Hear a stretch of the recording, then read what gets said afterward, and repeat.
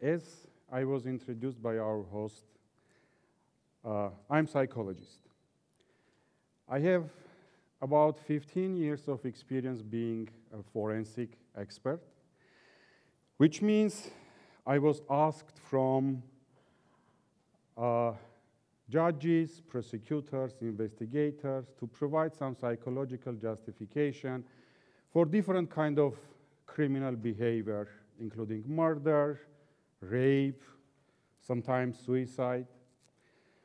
My wife, also psychologist. She is the head of personal psychology department at Yerevan State University with about 20 years of experience in research in psychology. And now we are questioning and we are challenging by 2-year-old lady. Look at her. Every evening we are sitting and trying to analyze her behavior, actually trying to understand her behavior. Having jointly about 40 years of experience in psychology. And she is questioning us. What do you think she is doing? On this picture, I will tell you, she is fighting. Fighting for her freedom of movement.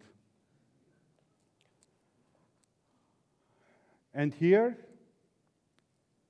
another fight. She is fighting for her freedom of expression, to be listened to. Here, she is thinking, but neither my wife nor me, we can't tell you what about she is thinking. But these 2 years of amazing experience with her tells me that whatever she is doing with a very thorough thinking, going through the very thorough thinking process. Once, when she was 20 months old, that was September last year, we went out, I and she. We went to the new open Parliament garden. We took the scooter, we took the ball, and we went to drive the scooter to play the ball. And she took with her her lovely toy. Internationally, it calls Dudu. Every kid has its own, her or his own lovely toy. I was trying to kind of pursue her to leave the toy into the car, but she wants to have it with her. A few minutes, and I decided to talk with her as I would do that with a 15, 16, 18 years old person. Sometimes I did that with my students and no results, but anyway. I explained her in a very serious manner that we can leave Dudu in the car, and we will be back, the toy will be there, and she will have it when we will back to the car. She looked at me with her wise and big eyes and said, yes. And she left that toy into the car. We went out, we played. I called to my wife and told. I told that our 18 months old, 20 months old lady, girl, went through the 6 steps out of 7 of decision-making processes and made a decision. She identified the need for decision. She gathered the necessary information. She identified alternatives, weighed the evidences, chose the alternative, take an action, made a decision. I'm not sure about the 7th one, which is the reviewing of decision, but I think she did it without me. So, whatever she is doing that in a very serious process. And this is something which I study psychology some 20 years ago haven't seen in the textbooks. And unfortunately, sometimes now it's also is not teaching. So the science, mainly coming to us from the Soviet time, is outdated. I'm talking about the science called development psychology, which is related to these ages of persona. We have been taught that personal identity is recognizing by the child closer to third year. My daughter was 1.5 years. She did some paint on the wall in our apartment. I asked, who did this? And she said, me.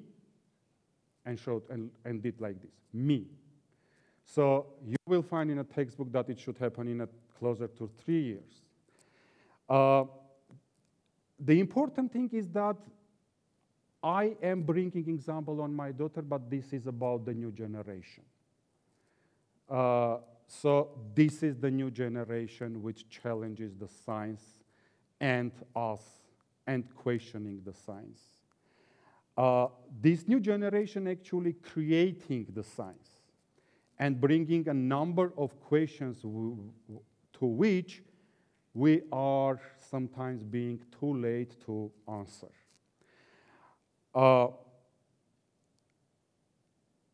This new generation, if we do not put them into the box, do not create our relations based on information coming from the past, with the previous theories, we will see that they have their own perception of this world, and they are trying to find their own places in this world, and they're trying to persuade us that they are independent human beings who can take an action and make a decision.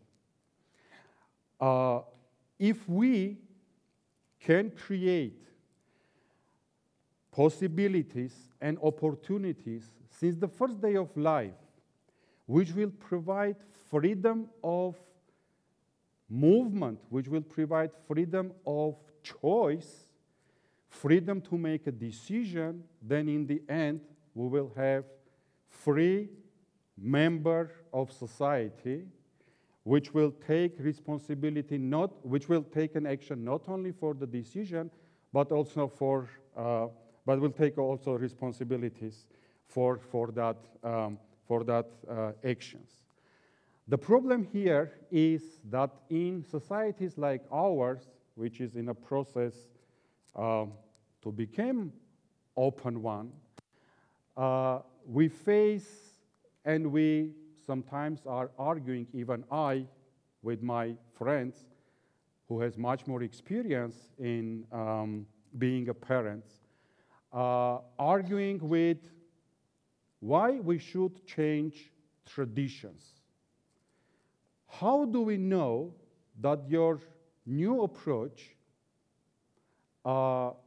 will affect positively than the traditions which we have, which we received from our parents, and they have received from their parents, and that's kind of tested through the, 50, 60, 100 years.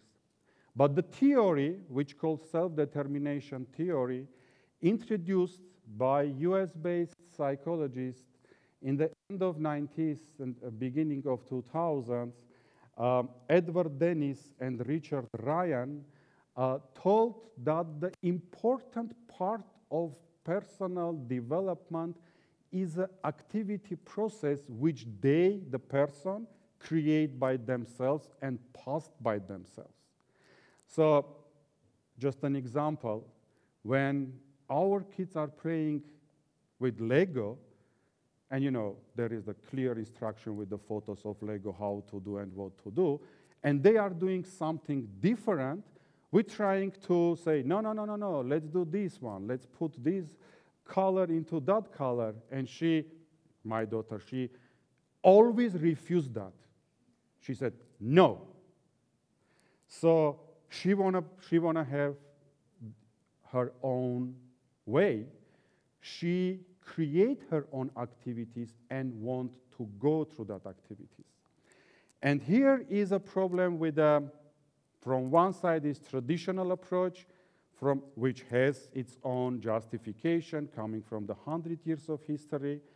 And from other side is a new approach which should be based on respect of freedoms and rights of the person. How we should deal with this.